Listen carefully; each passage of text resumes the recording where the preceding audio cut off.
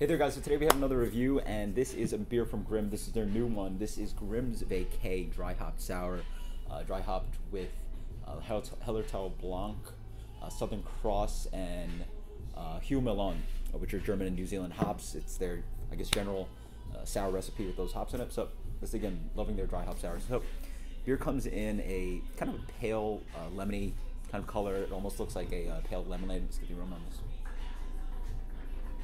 Oh wow, okay. You get it like a little, like a sweet tart kind of thing, but there's a big acidity. Lemons coming throughout.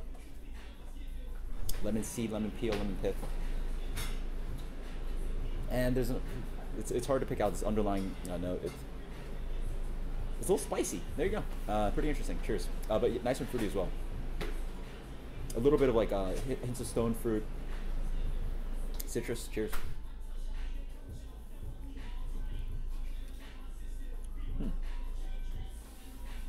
So, they call it mandarin and apricot. I certainly get that kind of flavor up front.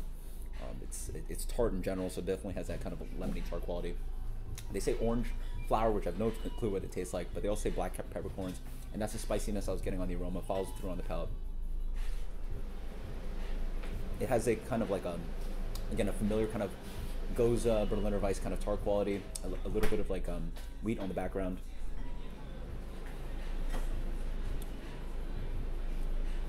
Yeah, really refreshing stuff. It is quite tart. Like, yeah, lemon seeds coming through, a little bit of that bitterness, and then you get a little bit of oak on the finish. A little bit of a creaminess from that. But yeah, extremely refreshing. You get hints of like the fruits from the stone fruit and citrus, and then falls through really nicely. As for rating,